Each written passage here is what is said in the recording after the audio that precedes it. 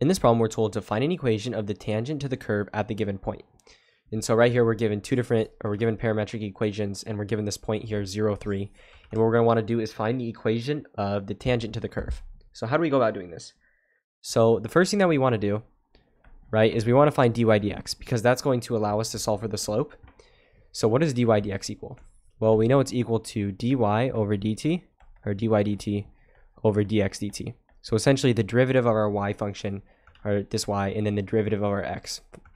So that's the first thing we want to do. So let's go ahead and do that first. So dy, or let's start with dx dt actually. So dx dt, the derivative of t squared is 2t. Derivative of t is just 1. So 2t minus 1 is dx dt. Let's do dy dt now. Derivative of t squared, that's going to go ahead and be 2t. Derivative of t is just 1. And then the derivative of 1 is just 0. So it's just going to be 2t plus 1. So that's dy dt. We have dx dt. Now what we can do is plug them in. So dy dx equals dy dt, which is 2t plus 1, all over 2t minus 1. Cool.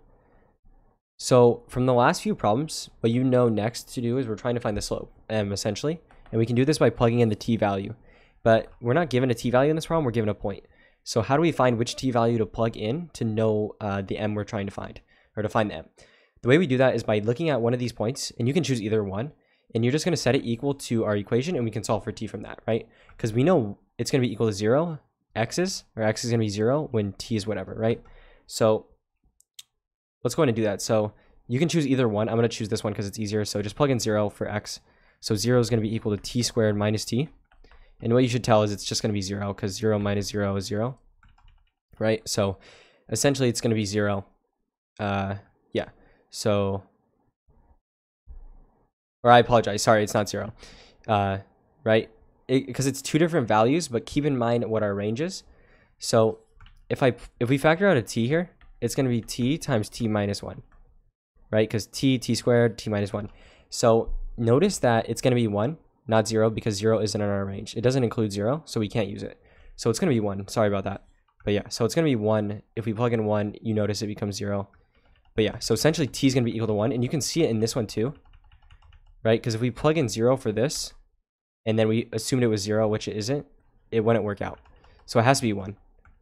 Yeah, so you got to check both equations just to make sure. So check both equations, and then you'll get the same value if one of them has more than one solution. But yeah, I would just make sure you check both.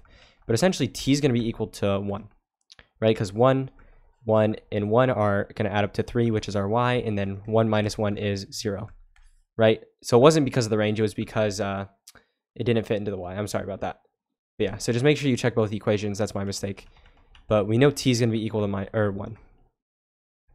So t equals 1. If that's the case, we can plug it in to find the slope. So 2 times 1 is 2.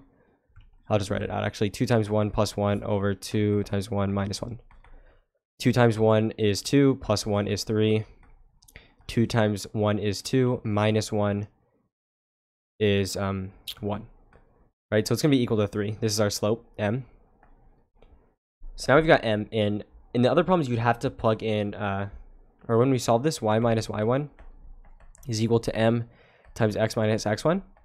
You'd have to plug in the t value for these, or plug it into the equations to solve for y1 and x1. But they're a bit easier because they give us a point. So all we have to do really is just plug it in. So let's go ahead and do that. Let's just plug in our points, right? Because 0 is going to be x, 1, and then this is going to be y1. So plugging it in, y minus y1, which is 3, is equal to m, which is 3, the slope, x minus x1, which is 0. So x minus 0 is x, so it's just 3x on this side, and then add 3 to both sides. So you're going to get y equals 3x plus 3.